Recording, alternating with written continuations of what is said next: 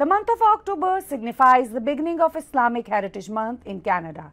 Islamic Heritage Month gives Canadians from all walks of life the opportunity to learn about the rich cultures of Muslim Canadians and the many social, political and economic contributions they have made to Canadian society. The Canadian government has urged the public to use this time to acknowledge the challenges faced by Muslim Canadians, particularly the acts of hatred and racism that these communities have been subjected to as a result of Islamophobia. Ottawa has issued a statement encouraging Canadians to come together in the month of October to make this nation a space of inclusivity, openness and safety for everyone. I am Haleema Sadia at the International News Channel. Joining us today to discuss Islamic Heritage Month is Firdous&Naheen. She is a spokesperson of the Canadian Council of Muslim Women. Thank you for joining us, Firdous. Thank you for having me, Haleema, on your show. And it's the first time I'm on TAG TV, so I'm very excited. So to begin with, what does Islamic Heritage Month means for you? So Haleema, it's a kind of a combination of many things. I think I'd like to begin with a celebration. History shows us that the first Canadian Muslim woman or girl was born in 1867. Her name was Elizabeth. And since then, there's been so many contributions from Canadian Muslim women. We've had Dr. Laila Falman, who is the founder of CCMW, the organization that I am a part of, so Canadian Council of Muslim Women.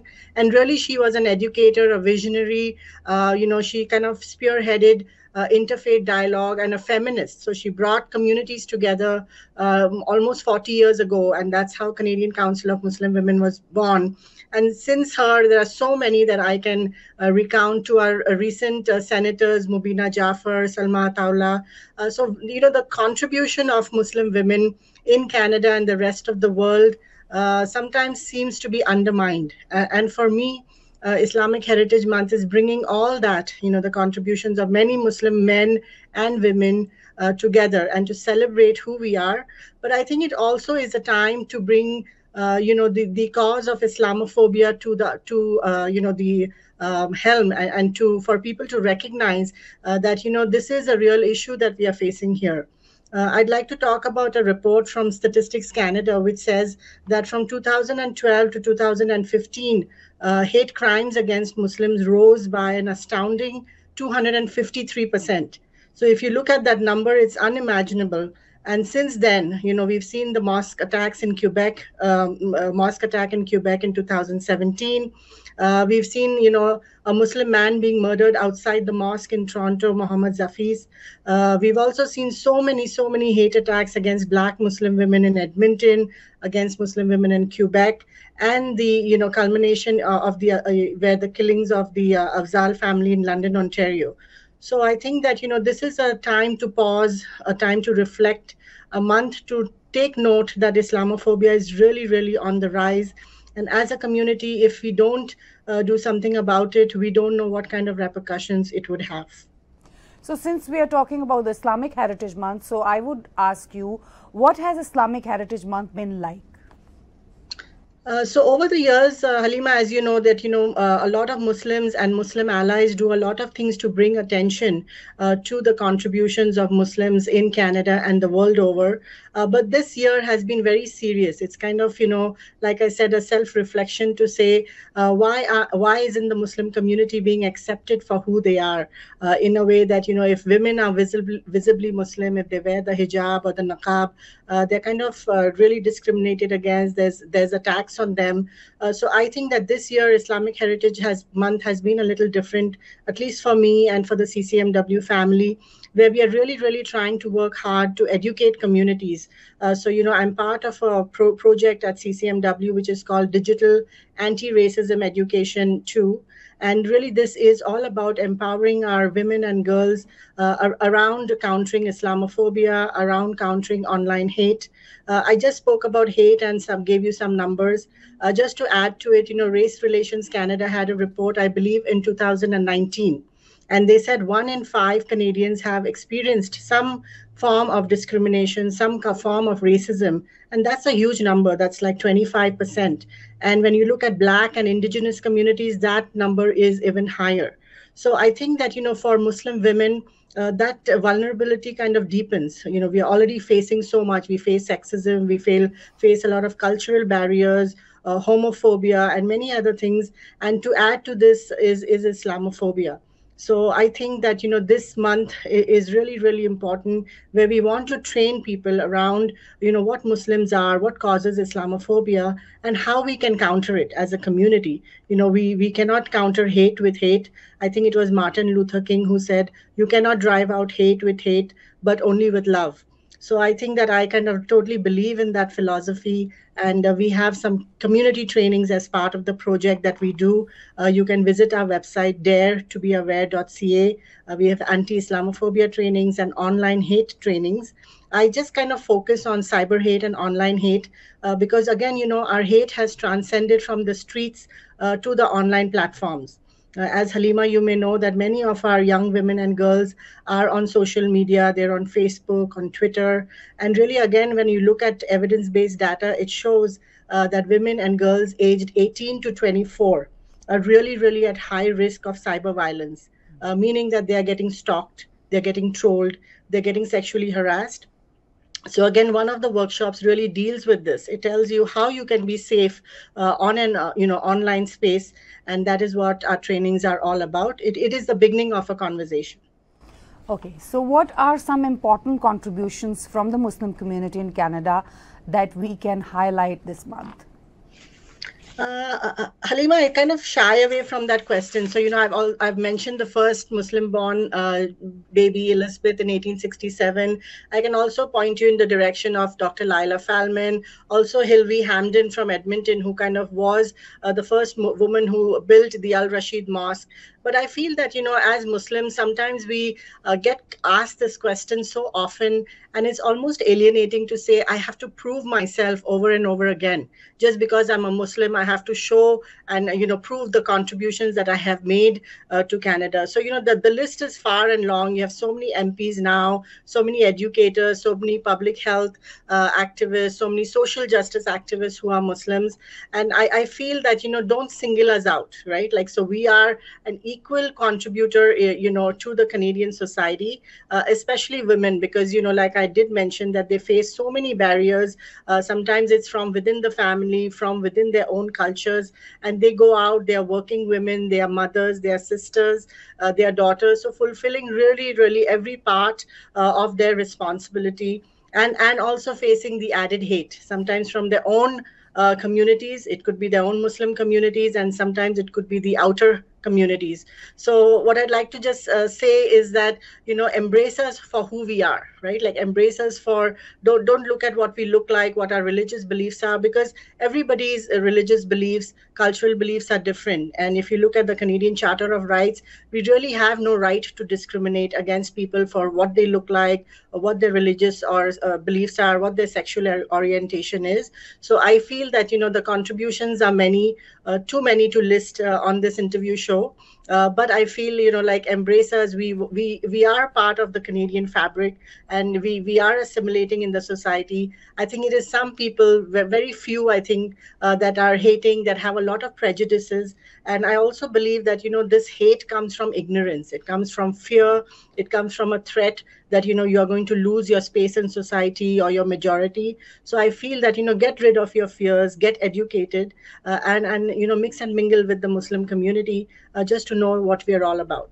So if we go walk into the even health system, we can see a lot of women, Muslim women, who are contributing there and helping there, which is very prominent to see.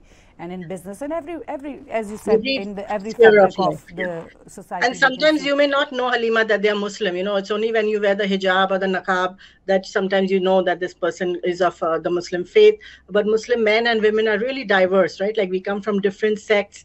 We are not a homogeneous group of people. We are different, we are diverse, and just like, I may be on a show, I may be doing things, you may not even know that I'm Muslim till I mention it to you.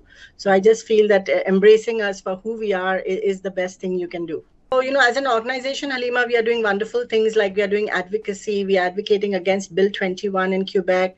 Like I mentioned, we are doing a lot of training workshops. But I'd just like to zero in on a campaign that we have launched on October 1st during Islamic Heritage Month. And again, that campaign is part of our Dare to project, and it is called Hate to Healing.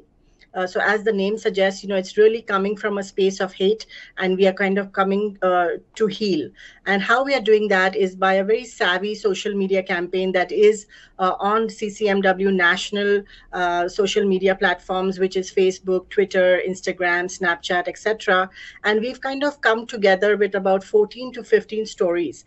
These stories are actually lived experiences of Canadian Muslim women and girls who have faced a lot of hate, sometimes in the form of a hate attack, sometimes being excluded from their own inner communities or outer communities.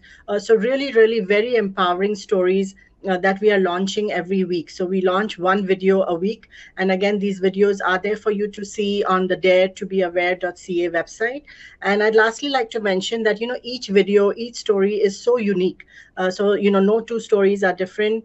No two stories are the same. And we've used an intersectional lens, meaning that what is it like to be a Muslim, not only a Muslim, but what is it like to be a Black Muslim, or what is it like to be a queer Muslim facing this hate, this homophobia that exists all around us. So this is the campaign that we have launched and that we want to engage. And we really, through this campaign, are unpacking a lot of complex issues. And these women have been very, very courageous to come in front of the cameras.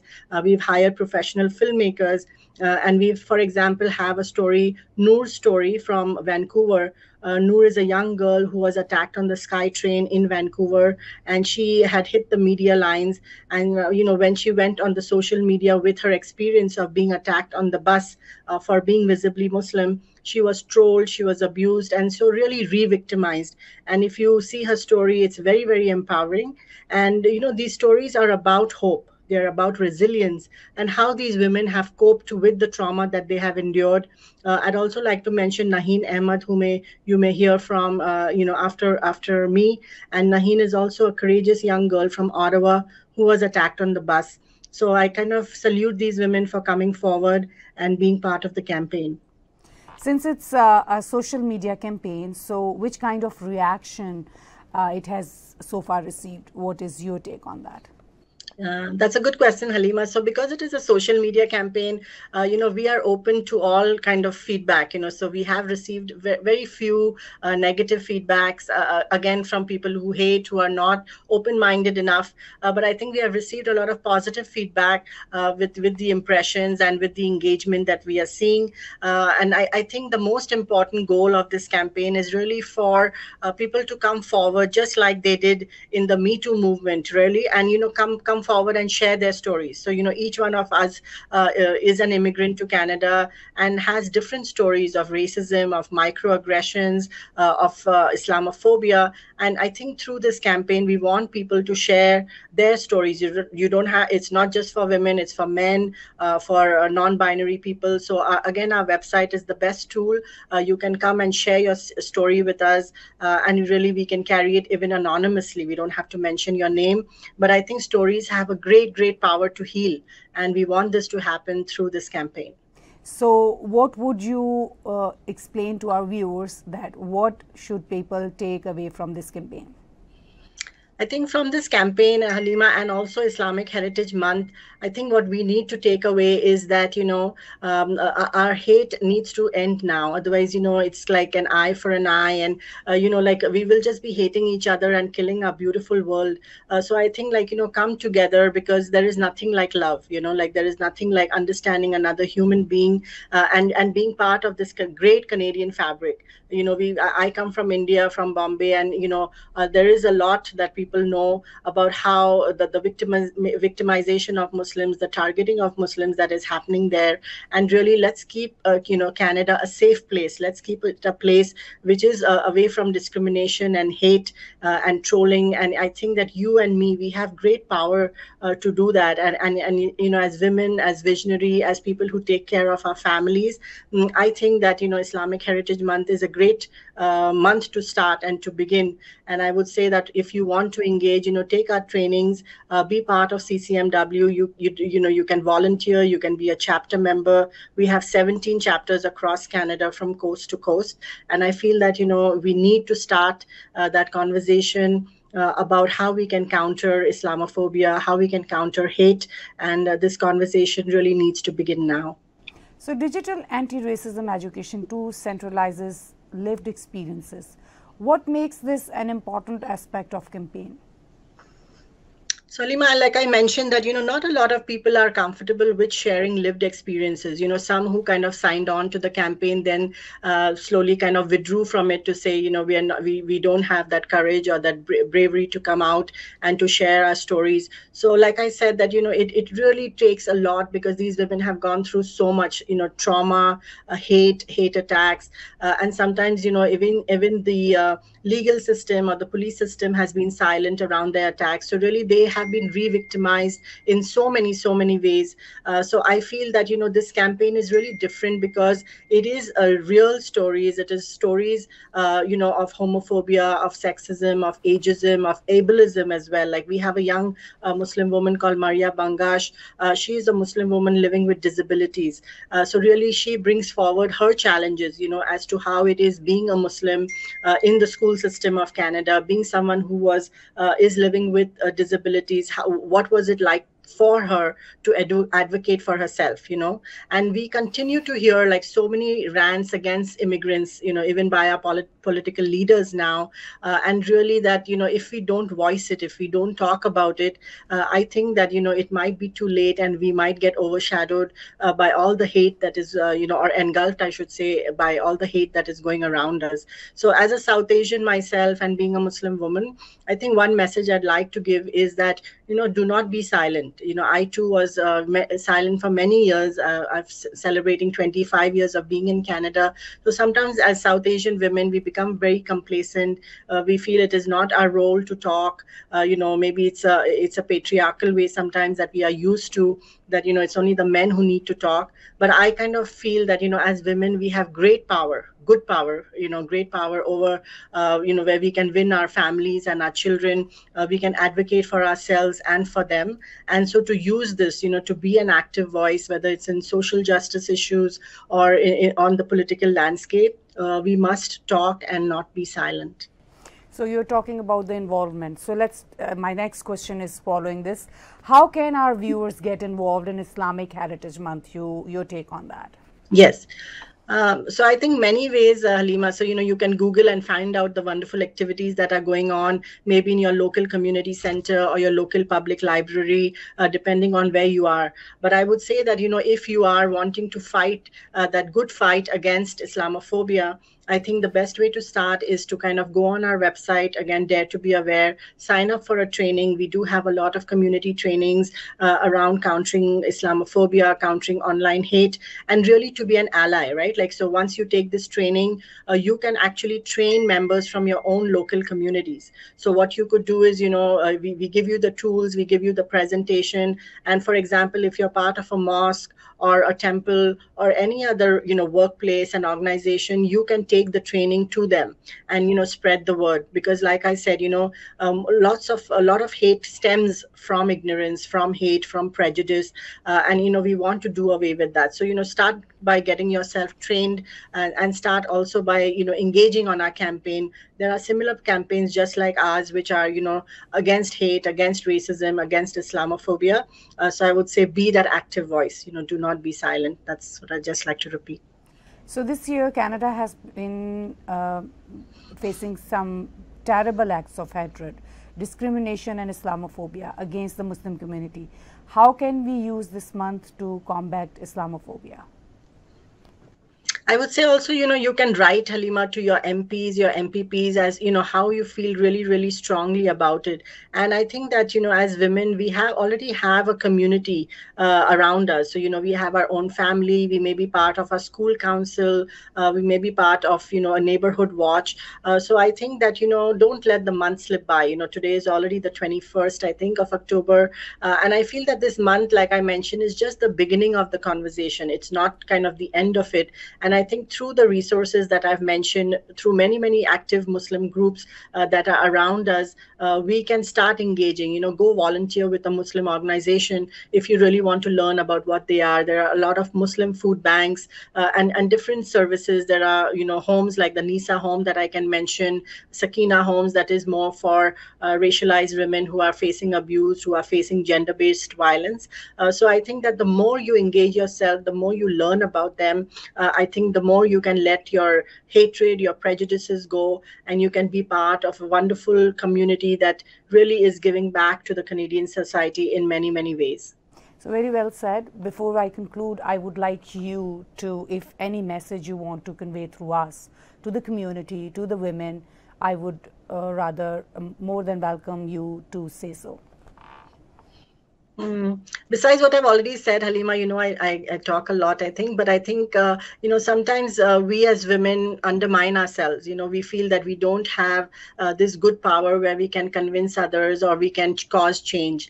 And I just like to say that that is absolutely untrue. So just to the women, who are South Asian or diverse women, women of color, I would say that really do not underestimate yourself, because you have so much within you that you can contribute to. You can be part of great systems. Go to your public library, go and engage with your children's school. Just call upon your neighbor. Sometimes, in the Canadian world, we don't even know our next door neighbor who may be suffering, who may be in need of something, and really to build community. So we are the people that are the agents of change. So I feel that I'm also an Indian and a Gandhian, and I say Gandhi always believed that the change comes from within you, right? So I think that change is all there, and we just have to step up and we have to make that change happen. I thank you very much, Firdous Ali, for joining us today. It's been a pleasure having you in our studio. Thank you, Haleema, for having me. Thank you. I had a very meaningful discussion with Firdous Ali. She mentioned Canadian Council of Muslim Women's anti-hate social media campaign. Naheen Ahmed, a young Muslim girl, experienced a hate attack on a bus in Ottawa. She is featured as part of the Canadian Council of Muslim Women Hate to Healing social media campaign. 2017, I saw the bus coming and, oh no, I'm gonna miss the bus. I finally was able to run right into the last door. Anyway, while I was entering, some person decided to pull my hijab back, so my head went back towards the door that was going outside. And by the time I realized what was happening, I turned around and the person who had pulled my hijab head ran out the door. So why was it so important to share your story? I think one of the reasons I wanted to share my story was because I think it's important to see that I'm a real person, and what happened to me was a real thing, and I'm not just another number or statistic that people see on a newspaper. And also I knew I wouldn't get justice for what happened to me. So at least sharing my story, people know that this is real and bring more awareness to this issue. So how did you cope with the aftermath of the attack? That took a long time. I was very scared to go to any public space, whether or not walking down the street or going to a bus. I just felt constantly scared. It took me quite a bit of a long time to find a good therapist, a counselor, who could help me process my fears after what happened. And was there any help by the people who were on the same pages as you were? The first people I talked to was my family, and for them it was kind of they just kind of shrugged it off as if it wasn't a big deal, because I think they come from that perspective that racism is just part of being in Canada and we should just kind of accept it. So when what happened to me, they were very kind of almost unsupportive, where they just didn't really didn't think of it as such a big deal as I thought it was. And so my family unfortunately wasn't there for me. And I think it kind of happens to a lot of people who come from immigrant families. They just don't know how to help someone when they after such an incident. Once you stood for your right, so have you been like taken seriously and everybody was supportive towards you?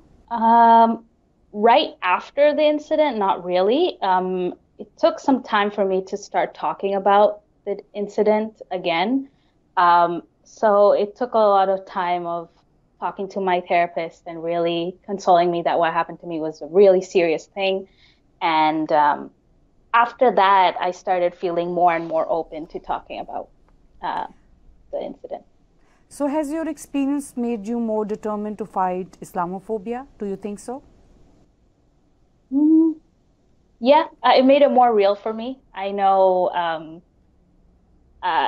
during that time of 2017, a lot of people were talking about the Islamophobia as a big thing, and I felt that this is a really serious issue. And given what happened this year with the whole car, that murder that happened of that whole family, it made me more certain that Islamophobia isn't going away after all these years, and we have to continue to be more aware of this Islamophobia. So what message would you like to give to girls of your age who have to deal with racism and discrimination in schools, on streets, and online platforms? I think one of the main things is to say that it's not your fault. What happened to you, it has nothing to do with what you're wearing or what you did. This is solely on the perpetrator and the person who felt like the need to attack you. And I really want to point that out because a lot of people who are victims of these types of Islamophobic attacks feel like it is their fault, that they feel dirty and disrespected. So I really would love to emphasize that because it does feel like the responsibility is on the victim to have to fight back. But when you're in that circumstances, you just behave however your body instinctively wants to act. So I really want to get that across. So any message through us you want to convey to the community since you have experienced that and you have been through all that, you have lived it actually. So what would you like to convey through us to the people? I really highly recommend getting just a brief introduction to bystander intervention.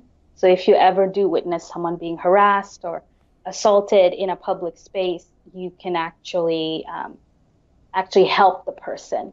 And I think when we get the tools, we can actually help our community members. And I'd really recommend that to people. I thank you very much for joining us today in our studio. And it was nice talking to you. Thank you for having me. And thanks to the viewers at home for tuning in. I'm Haleema Sadia and you're watching the international news channel at TAG TV. Like, subscribe and turn on the bell notification for our next episode.